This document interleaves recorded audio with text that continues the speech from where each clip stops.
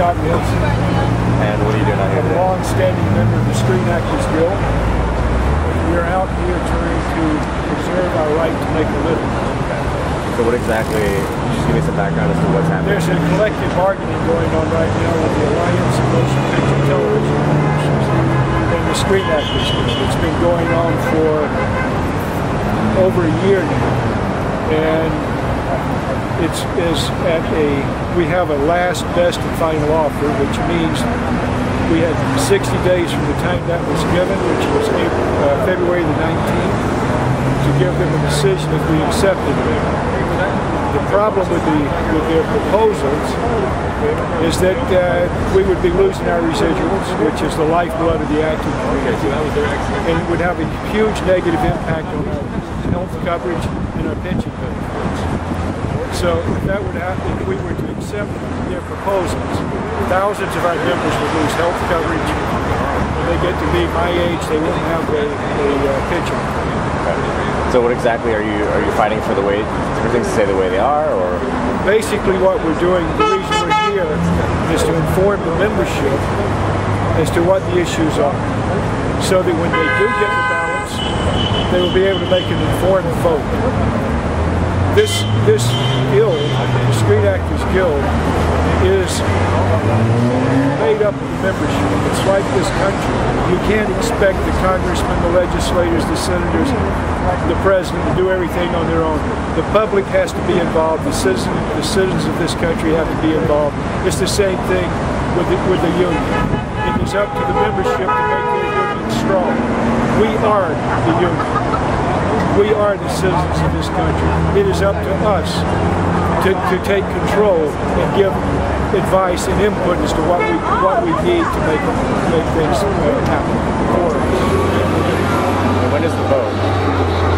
Well, there'll be a board meeting this weekend, and they will determine then when the vote will go out. It doesn't look good right now. We're the last union standing. Every other union in our industry has made a deal, and a lot of them wish they hadn't accepted the deals that they had accepted. If you consider that we are the most visible union in the world, our members are known around the world. They may not know our names, but they recognize our faces. Our members' stunts entertain the people around the world and make our stars look good like they're heroes. Our voices sell the product of the world. Our voices sell the Fortune 500 companies. We are responsible for selling billions and billions, hundreds of billions of dollars of product a year. Again, we are the most visible union in the world. If we can't make a living wage, what union can? If we can't make a wage that allows our members to be covered with health benefits, what union can? If we can't have a pension, what union can? I mean, again, we are the most visible. I believe that it behooves us to stand up to a very prosperous industry. You're talking about an industry that last year made $50 billion in network television, $50 billion in cable television, $25 billion in interactive video, and $25 billion in DVDs, and in motion pictures, $9 to $11 billion. That's not an industry that is hurting. That's an industry that is prospering, and everyone knows that content is what drives our industry, and we are the content. We, the people here today, are the content that drives the engine. So it behooves us to make a deal. It behooves us for not only ourselves, but for the other unions around the world. Realistically speaking, how do you see this playing out? How do you see everything panning out over the long term? God, I wish I had a crystal ball. I wish I could tell you. But I know one thing, that if we don't stand up, acting will become a hobby. We'll be hobbyists.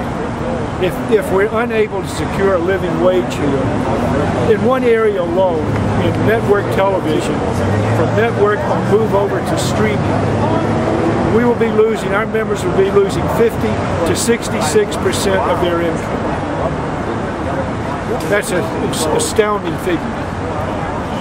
along with the corresponding loss of contributions to the health coverage and pension benefits.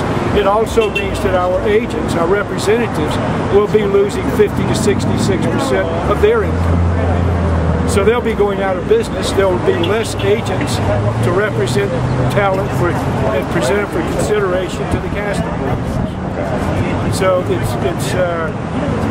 I wish I had a crystal ball.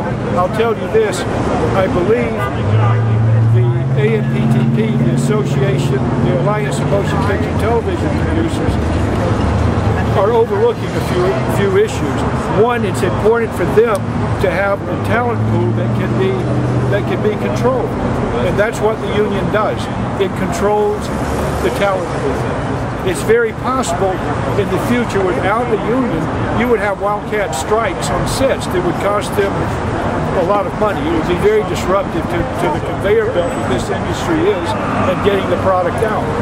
Also, if you consider that the same studios that make the movies and own the networks that make the shows, that own the cable channels that make the programming, they have deals with retailers where they have barter type deals where they have control in essence of the retailers as well, because again, it is the product that moves it, and we are the product. We are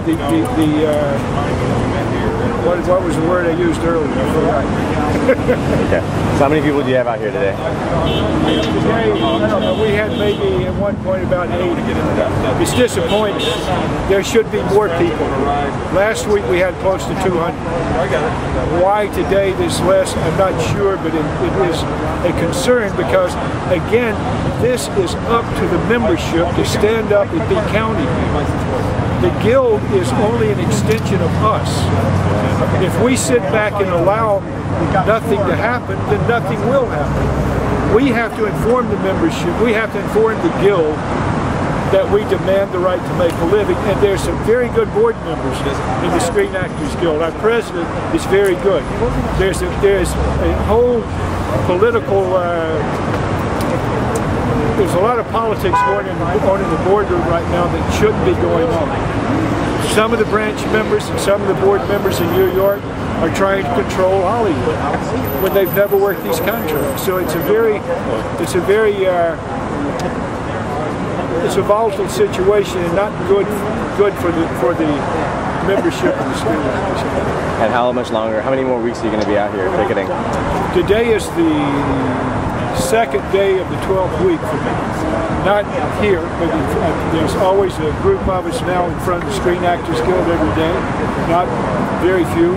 We have had a rally about once a week, and at the rallies we've had more people. So I think until there's some kind of indication where this may end up, then I will try to stay involved. So is this location here, is there any significance behind this location? Yes, the people we're negotiating with, the Alliance of Motion Picture Television Producers, have their offices here. And the Motion Picture Association of America also has their offices here. So that's why we're at this location. We've also been at Fox, we've been at NBC, CBS, Warner Brothers, the Department of Justice downtown. You know, again, you have CEOs saying that streaming is going, they view Hulu as a replacement for network reruns. You have the heads of the studios saying it's time to end residuals. That's our lifeblood. Take that out. And has anyone from the other side been forthcoming of any willingness to make a deal? Maybe have you heard anything from the people? Well, recently they offered to change the contract from a 3-year deal to a 2-year deal, but that's only the terms of the contract. It isn't the terms. The terms are still the same as the terms that have killed us. They're all rollbacks. All rollbacks. Nothing that you can take away and say that we made a gain. Okay. All right. Thanks, sir, for your time. Thank you.